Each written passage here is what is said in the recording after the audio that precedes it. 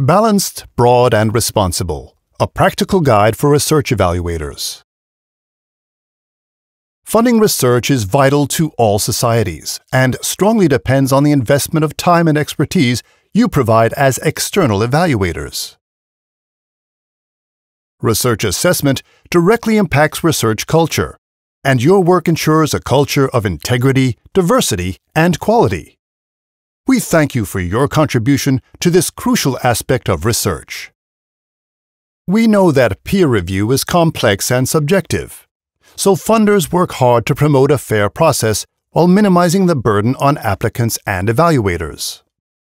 Focusing on shorthand or quantitative criteria such as journal-based metrics, H-index, university rankings, author list position in a publication, and the reputation of a researcher's institution is a familiar but problematic practice in research evaluation. We have learned that this emphasis fosters tendencies to game the system, favoring short-term achievement at the expense of longer-term goals such as reproducibility, research integrity, and broader service to science and society. Funding research has provided the means to incredible advancement in human knowledge. A redesigned system will improve the quality of science and requires expanding the definition of research output, quality, and impact. As a result, the way we assess research proposals is moving forward, just like research itself. This more holistic assessment system is being piloted by different funders with positive feedback from applicants and evaluators. So how can we all collaborate in the scientific community to achieve more holistic and responsible evaluation procedures, shifting the system through collective individual effort?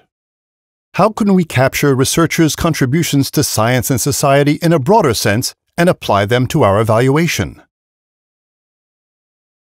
Based on experiences from numerous institutions and good practice examples worldwide, here are 6 important points to consider when adopting a more holistic perspective on research evaluation. First, align your decision-making to the strategic objectives and specific criteria of the funding institution or funding instrument. Funding institutions are happy to provide guidance and help if something is not clear. Second, be clear about the context and limitations of any quantitative metrics used and balance them with qualitative parts of the proposal. These can include recognizing the clarity, originality, timeliness, and methodology of the proposal, looking at the team composition and their ways of working together, or judging the value of non-traditional achievements or experience. Third, look broad instead of narrow to capture the full range of a researcher's contributions. Beyond publications, consider also outputs, outcomes, and activities such as contributions to open science, teaching, leadership, and mentoring, active research collaborations and stakeholder engagement, service to the research community such as memberships in committees and other similar activities, and societal interactions such as participation in outreach events and other similar activities. Fourth, be aware of unintended biases that arise from scientific and cultural stereotypes, such as gender, ethnicity, seniority, affiliation, and discipline. These biases can be found in everyone and are held even by the most egalitarian researchers. Slow down, be vigilant, and check for evidence. Fifth, good panel discussions rely on teamwork. Foster personal and group accountability for responsible research assessment during evaluation. Be a gracious giver and receiver of feedback.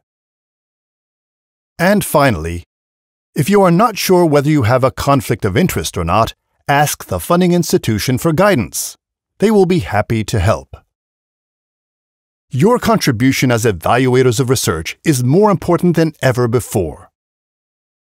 Through adopting a broader perspective, staying aware of biases, and fostering a more holistic evaluation process, you can lead the way towards better research, as well as a fairer and more inclusive research culture.